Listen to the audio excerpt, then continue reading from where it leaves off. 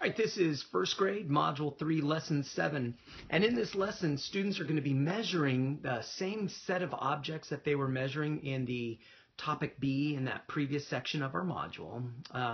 Only this time they're going to be using, rather than just that centimeter cube that they were doing previously, now we're going to be using a bunch of different non-standard units so that students can see that first off, if we're measuring something, we need to use the same unit.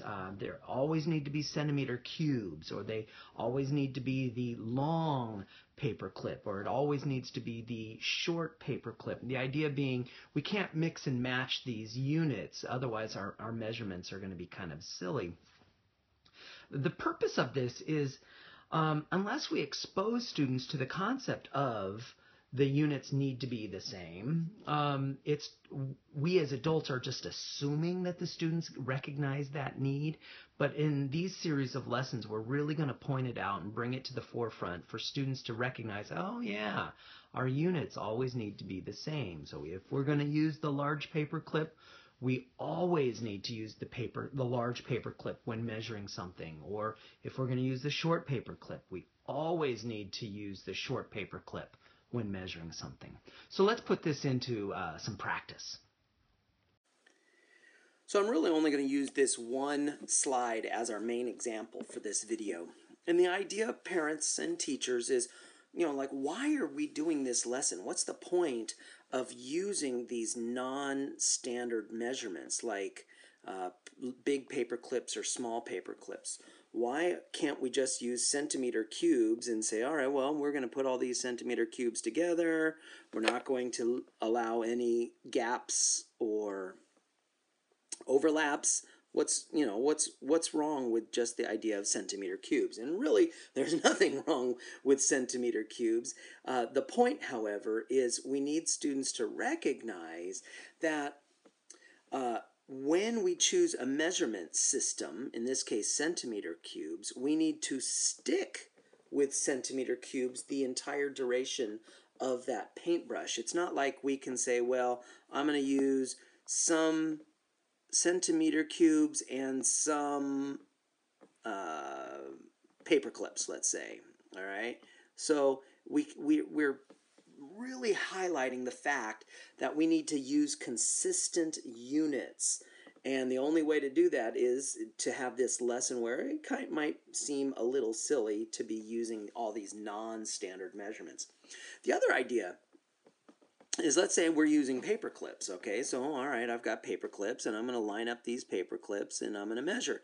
The idea is we also have to make sure students recognize that we have to use the same kind of paper clips. We can't mix and match and say, well, I want to use some big paper clips and some small paper clips.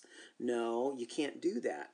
We need students to recognize that if they've chosen to use large paper clips, then they need to stick with the large paper clips, in which case this paintbrush is about 3 paper clips long, about. Now I just made up these paper clips, so I don't know if that's the right answer for the module. And then the idea would be, but if you're going to use small paper clips, so you're going to say, okay, well, let's use small paper clips. So let's line up our little small paper clips, and let's see if I can get this a little bit better. 1, 2, 3, and let's do another one here. 4. So it's about 4 or 5 small paper clips. And of course, all of this is in contrast with the fact that we could have been using just centimeter cubes, right? But this module does not want us to be using centimeter cubes or even official rulers quite yet. So that ultimately, students are going to be putting their answers in this table here. Now, parents and teachers, my answers are not correct because I'm not using them to scale. I just grabbed some pictures of paper clips and paintbrushes, so I didn't calibrate it to make sure it's the right answer. But students are going to be putting their answers in here, and they're going to recognize some patterns. Oh, the number of small paper clips is always going to be bigger than the number of big paper clips, right? And that's the idea. And really, what makes sense about all of this is the fact that in real life, how does this connect with real life? In real life, instead of it being large paper clips and small paper clips, students in reality might be coming across things that say like, oh, well, we can measure it in inches, or we can be measuring it in centimeters, in which case we really do have this same kind of relationship of this number always being bigger than this number. That's because centimeters are a smaller unit than the inches. So this really does lay the groundwork towards measuring with actual rulers.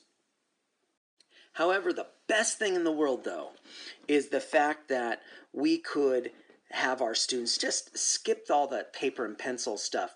Just tell your students to run around the classroom, or in this case, run around their house, measuring things. Write down the name of the object and measure how long it is in large paper clips and small paper clips. Isn't that kind of cool? If you could, maybe even just let your students build paperclip necklaces with large paper clips for one necklace, and then or maybe we should call it a belt because we want it to be a string, a paperclip string, and then another paperclip string with small paper clips, and they could just run around with these little strings, this large paperclip string or a small paperclip string, and they could be measuring objects around the house. It's this kind of problem that causes math to really come to life for our students.